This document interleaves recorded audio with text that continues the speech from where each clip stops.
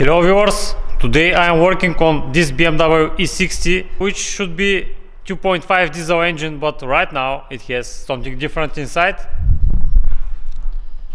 So yeah, the owner decided to increase a little bit the power of this engine, and he have swapped several parts and he have made this car 3.5 diesel.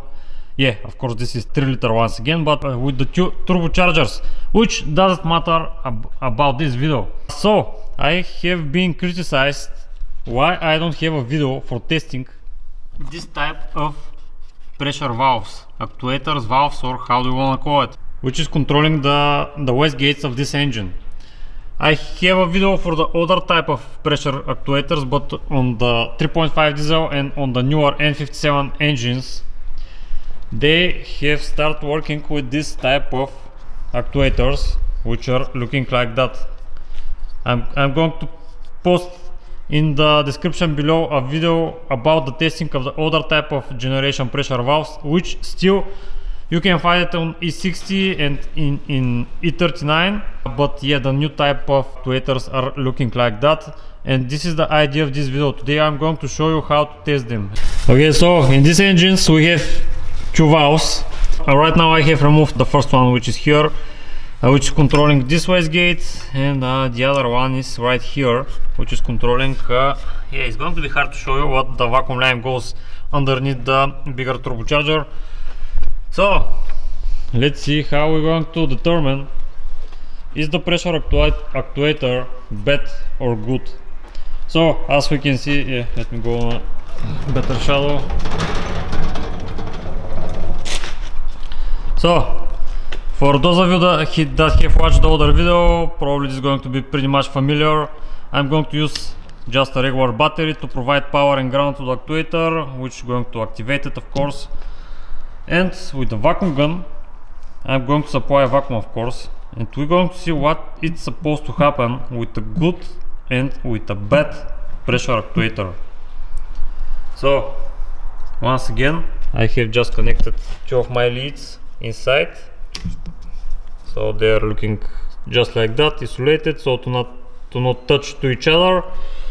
And I'm just going to connect it here inside, so the power wire goes on the top where the white dot is, and the black one goes underneath where this flange is located.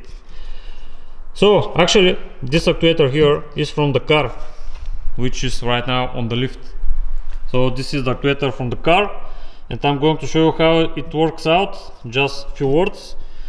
In the car, the vacuum supply goes here, which actually, if you take a closer look,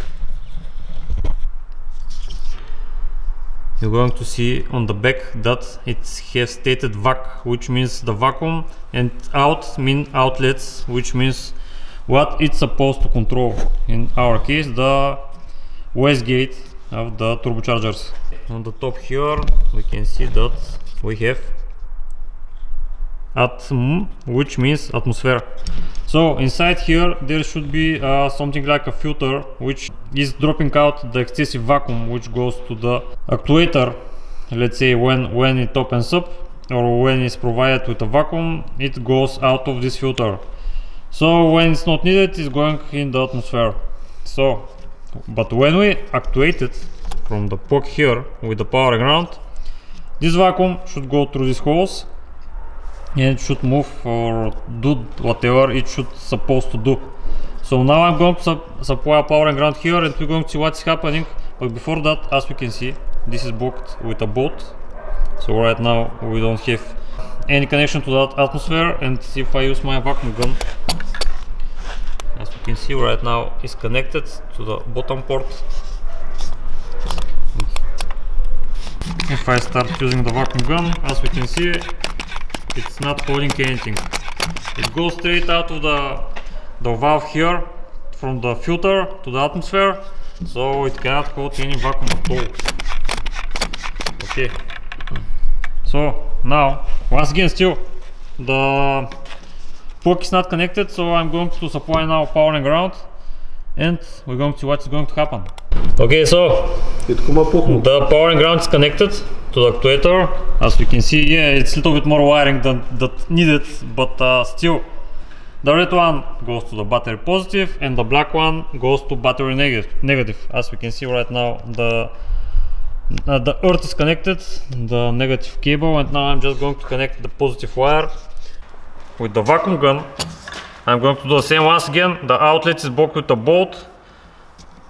Let's make a good connection in the both ports. So, as we can see, pretty much the same. The vacuum goes out somewhere pretty rapidly and I cannot hold it no matter how fast I pumping up the vacuum gun. So this is the actuator from the car which I am working on. So now let me disconnect it. And now I'm going to take different actuator which I have two of them, which actually one of my subscribers left me to have them for testing purposes. Best regards to Mehmet, which left his actuators here, so to have something to test. So in total we have 3 pressure actuators for testing. This one is removed from the car, which we are suspicious about that it's not working, like the other one. This one is pretty much brand new one from Pierburg, and this one is once again OEM genuine BMW pressure actuator like this one. But still, this is relatively old pressure actuator, it's not a brand new one. The only brand new one is this one.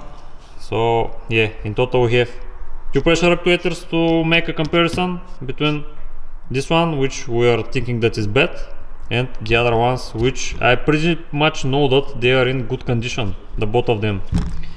So let's do this comparison and see what is going to be the difference and how you're going to be able to test these actuators. So we're going to start with this one. Once again, this is old, genuine one BMW actuator, as you can see, BMW. Okay, I'm just going to connect vacuum hoses, so to have something to connect to. So this is going to be once again the vacuum supply. Once again, I'm going to block the other vacuum hose, which should go to the wastegate in this case. So like that, and as you can see it's blocked. And now once again I'm going to connect the power and ground like that. Now the vacuum gun like that. And once again the power, so to make contact. So once again it's actuated, and as you can see, yeah, the vacuum is dropping, but it's holding for a much longer period of time than the other one.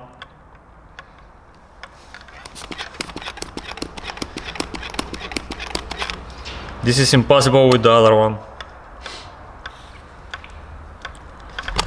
So this is once again, actually let me show you.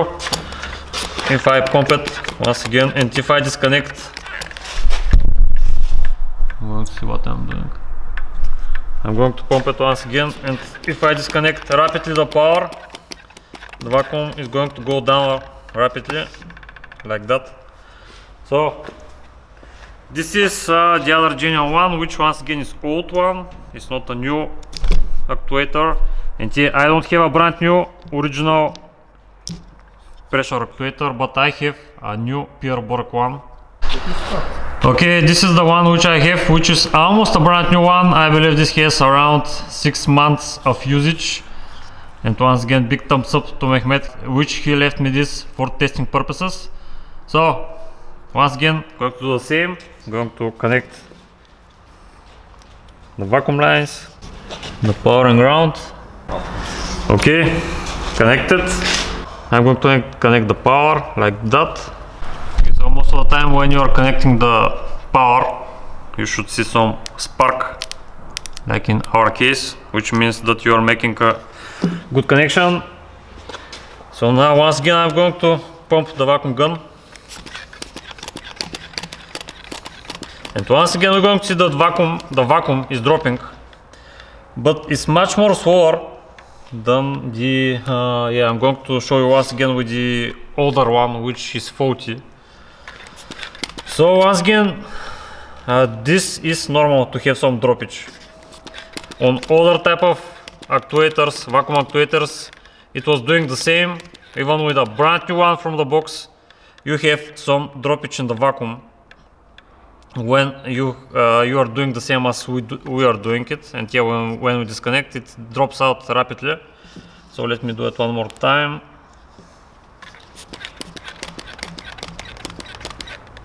So this is how slow is dropping.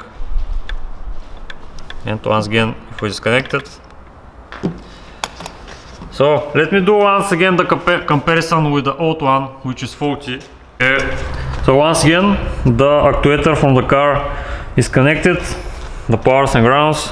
And now see once again the difference, how rapidly the vacuum is dropping.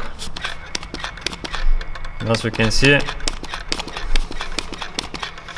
just to show you the proof of concept, the both wires are connected and I cannot do any vacuum. It's dropping like it's disconnected. Let me see what's the difference. I don't know which one is faster, but yeah, the difference is pretty obvious. And this is how to test them. Once again, you're going to need a power ground. You're going to want to block this vacuum hose here, so to see how fast the vacuum is going to drop. As we saw, it should be relatively slow, and yeah, it should not hold it completely. Once again, this was like on the older type of actuators. Once again, the video is going to be in the description, which even with a brand new one from the box, you are going to have some droppage in the vacuum. So this is pretty normal. And pretty much this is how to test these pressure actuators. It's not big of a deal. And once again, because a lot of people have criticized me that I haven't put a video about this, and I have put only for the other type of pressure actuators, I decided to do this brief video about this. So yeah, hopefully it's going to be interesting for some of you guys. Once again, I believe this pressure actuators is pretty much the same on the N57 engines. By that I mean the newer generation BMWs, F10 and F30 and so on. So probably it's going to be helpful for some of you guys. So thank you for watching and see you in the next video.